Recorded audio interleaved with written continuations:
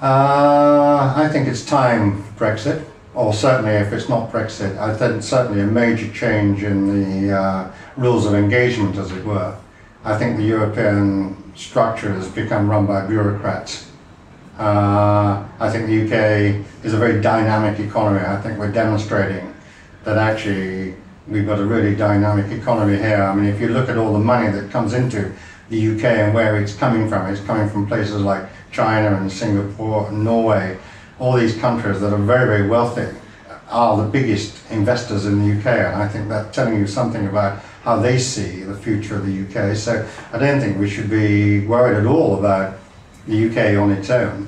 My guess is, in fact, we'll probably stay in the euro, but I think we'll probably be successful in initiating some quite significant changes. I think the Germans particularly want us to stay. I think Merkel particularly, every time you see her with Cameron, there's a dynamic there that I think sends a message, certainly to me, that they're very keen for the Brits to stay there.